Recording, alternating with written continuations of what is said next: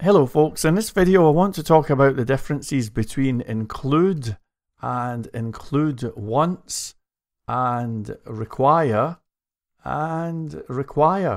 once. Okay, so this is from the previous video, and if you missed it then you might need to type this out. What I have is just a very basic class that we've created. It's called greeting and it has a method called say hello. Here I'm setting up this class, attaching it to a thing called greeting. And on this line here at line 11, I'm invoking say hello and I'm passing in the name of David. So that's what we've got so far. And if I take you to the test.php page, we've got something like this. That's straight from the last video. But if you missed it, well, no need to worry. That's all it is. Nothing special. Now, what we'll do is we'll have a second file here, which I am going to call test2.php. Here it is. And let's now just head over, have a quick look at test2. All right. And what we're going to do in test2 is some opening PHP tags, and we're going to just say include, and it's going to be test.php. Okay, so if we save and refresh, we get that. Now, some of you folks are not used to seeing this. Some of you folks are more used to seeing this type of syntax. That's absolutely fine. As I said back in the second video, I don't think things like this are really worth bothering about. And just code in the way that makes you feel good. For some reason, people have huge problems with that. But to me, I think if you structure a site properly, trivial nonsense like that doesn't matter. So the same goes for require, by the way. We can say require test.php.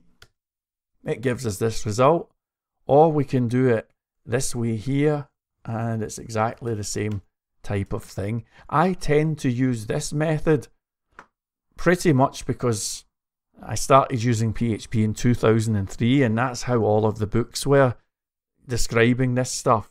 And old habits die hard. But if you want to use something like that instead, please be my guest. Alright, so what's the difference between these? Well, let's suppose we say include, and I'm just going to include this thing 3 times. What do you think's going to happen? We'll save and refresh. Ah, okay, so it's saying cannot redeclare the class greeting because the name is already in use. Okay, so I think that's pretty self-explanatory. Now, if we change this to include once, then what happens is suddenly everything works. So when we do include once, it's going to say, okay, load this up. And then the second time this comes along, it's going to say, oh, well, we've already got it in memory. Let's just leave it. So include once is kind of a good idea, you know. Now, how about require? Well, here's what we'll do. I'm going to echo super cool like this, right? Now, if we save and refresh, we're going to get something like this. No surprises, right? Now, let's imagine that I have a file name here that's incorrect. I'll maybe add an X here, right? So this does not exist. Now, if I just save and refresh, you'll see that we get a warning. However, we still get super cool. So when we use include or include once, we're just going to get a warning, but the script will continue even if it cannot find the file.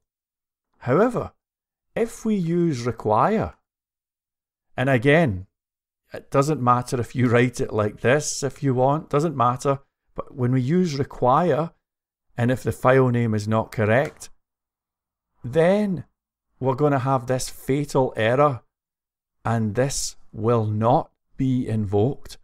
So the difference between include and require is that require, as the name suggests, requires that this file is present before the script can continue. Given that that's the case, it's usually a best practice to use require once most of the time.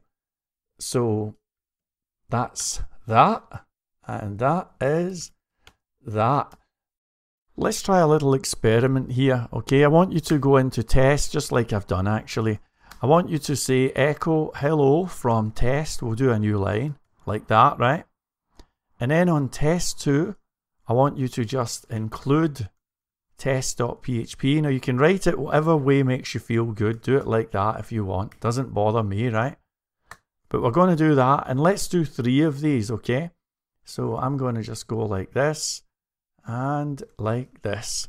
Now, what do you think is going to happen when I refresh this?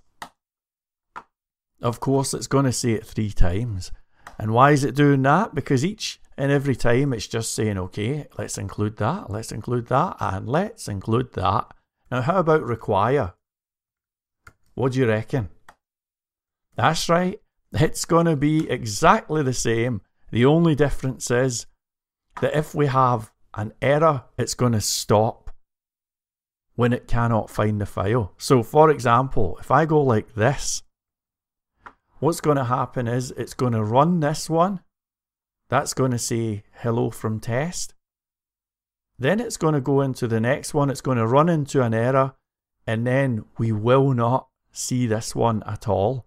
Let me just show you that. Okay, so here's the first one showing up. Everything's fine. And then as soon as we run into that second error, because it's require, everything grinds to a halt. If we had said include, then if we save that and refresh, well, you can see that we still get a hello from test afterwards. Alright, now here's one. What do you think? This is our little test thing before we go. What do you think is going to happen if we say include once? What do you reckon? You got it. It's going to just run this thing once. And then the second time around, it's going to say, well, hang on, we've already got this in memory, so why bother? What do you think is going to happen with require once? Same again. The only difference with require and include is that require will stop the script if it cannot find the file. So as a general rule, if you're using OOP, I think that it's best to go with require once most of the time. That would be my own choice anyway. If you're doing some kind of strange procedural programming, then include is perhaps a better option there. But for most instances, require once is the intelligent choice.